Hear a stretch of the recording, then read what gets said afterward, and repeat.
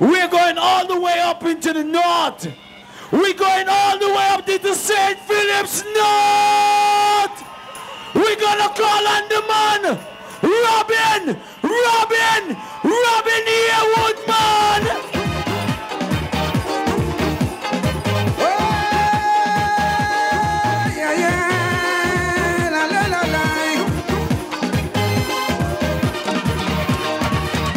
We staying and we voting Robin.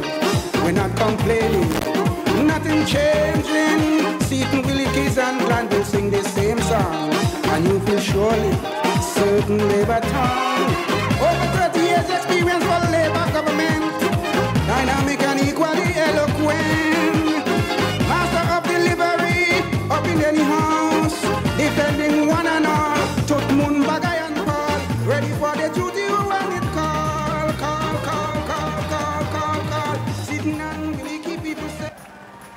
Good night. Comrade Leader, Comrade Gaston, colleagues on the platform, comrades and friends, Antiguans and Barbudans. Tonight, we're here on the eve of a general election. This afternoon, I was in church with the leader. We went to Canon Hodge's funeral. And while we were there, the Minister of Labour, Dr. Errol Court, he addressed the gathering in church. And you know what he said? Former members of Parliament, which he was right.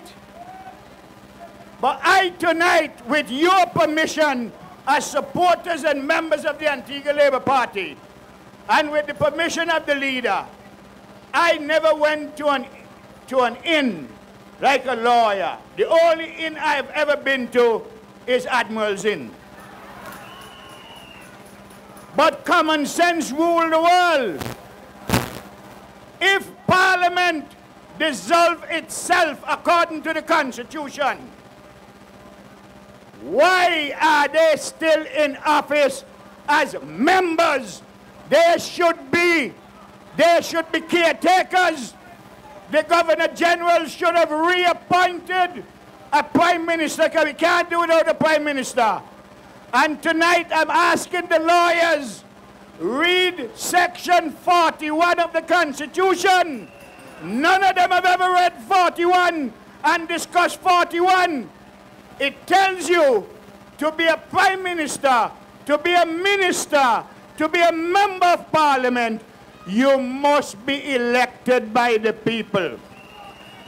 And none of us are elected by the people right now. We all need to be out there seeking your support. It is your power now, not ours.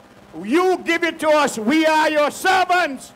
And all of us should be on the same plateau, that you can have caretaker government, not to make decisions, and they have no right to be talking about 3 months, etc.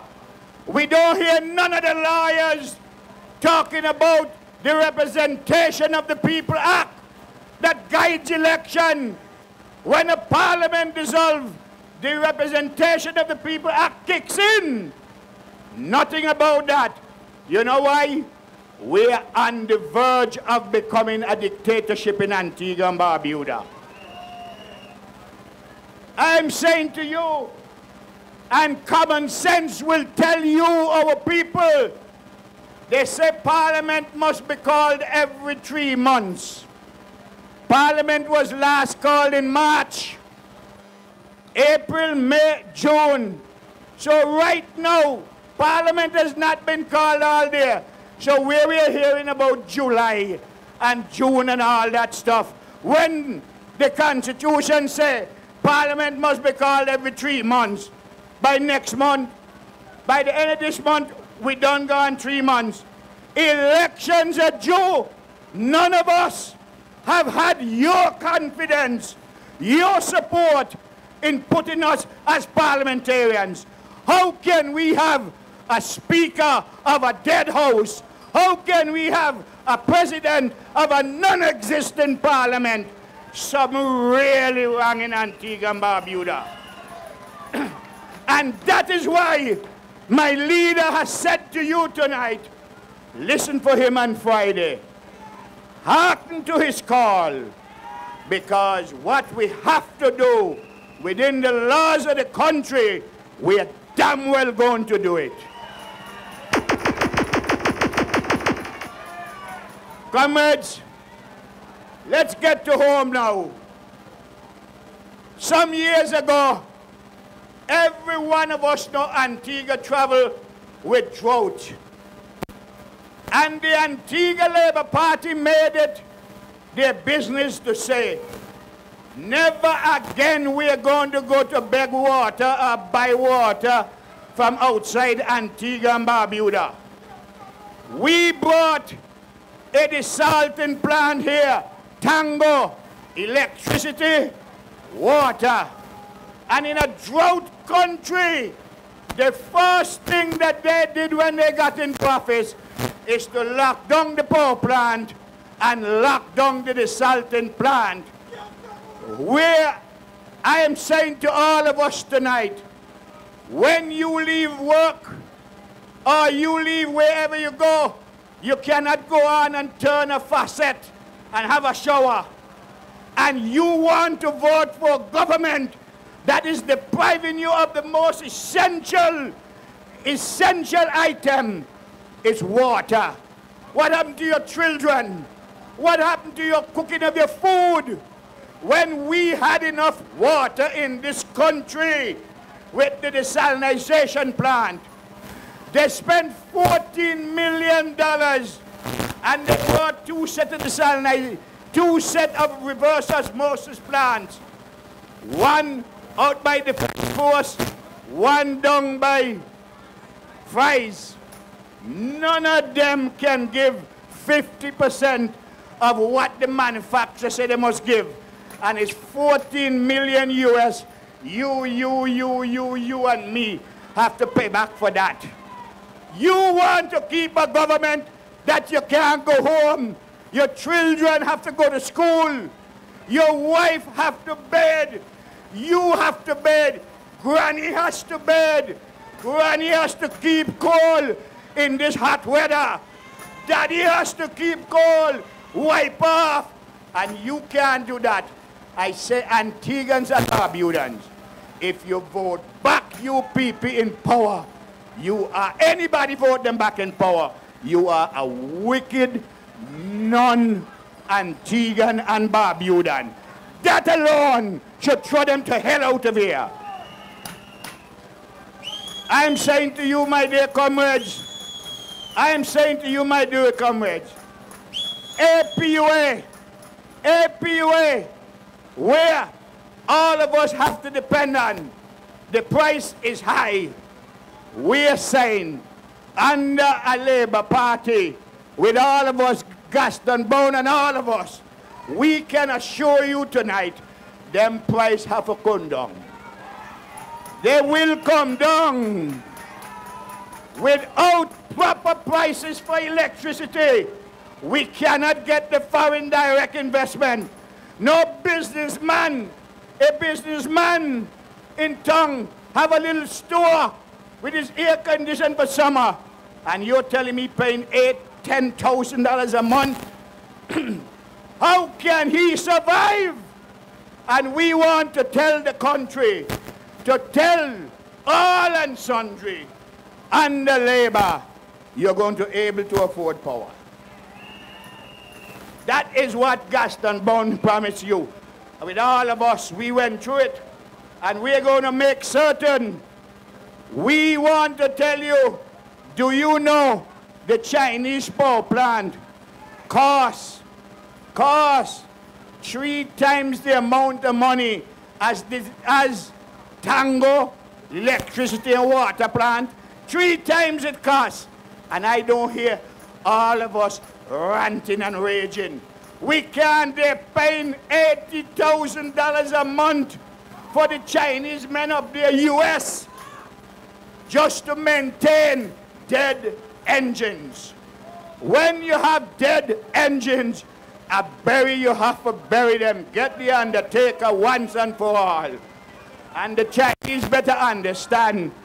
Get the ship ready to come here, because you take back the old dead and carry them and bury them in China. We want to tell you, my dear comrades, we want to tell you how you have to spend your money in overpaying. You see that building on High Street that APA has? That building, and let me get some seriousness here and listen. That building, almost $50 million they've spent on that building, the cost and everything. And you're telling me carbon monoxide in there, setting the people to sleep every day.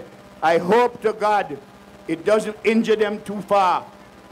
And I'm saying to you, don't care who you are and you have money, you would not pay $30 million for that building. Every building you invest into, you want to make sure that if you resell it, you make a profit. That building, if you resell it, it's a hell of a loss you, the taxpayers of this country, going to undergo. Is that fair to you? So far, I'm in the gain of evidence that you're not supposed to vote for you people. You have them traveling to Dubai to ask for advance money on CIP. CIP. I mean, you have not agreed with CIP, you know. You have not. Because you like when you do so, you can leave here, go to Canada without a visa.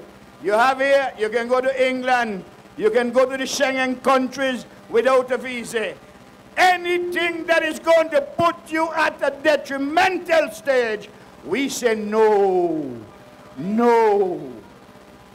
Look at medical benefits, where they have the money in medical benefits.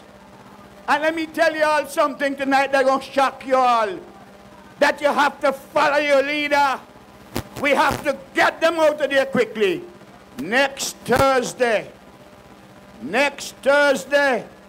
the 8th of May, the Antigua government, the illegal Antigua government, will be going to the stock exchange and borrowing $15 million. You're going to pay it back.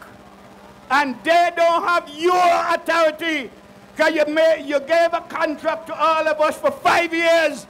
5 years gone.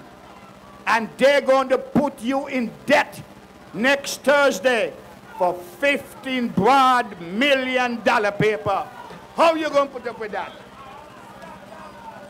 I'm saying to you tonight, before I leave, I know you all want to hear Big Mouth Western.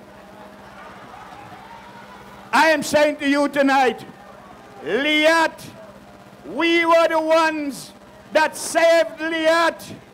There many a 4 o'clock I left home to catch plane, and it was Antigua had Liat on its shoulder and saved it and kept it. And we say, we know how to. We have the plan. And when we get in here, the leader, and I will go the leader, we're going to Trinidad. And when we go to Trinidad, we will have a strengthened Liat. It will be done. We're one Caribbean people. We have to save Liat. Liat constitutes 25% of our economic activity. And this Labour government is committed to Liat. And we will do the job. Comrades, Labour is the country's salvation.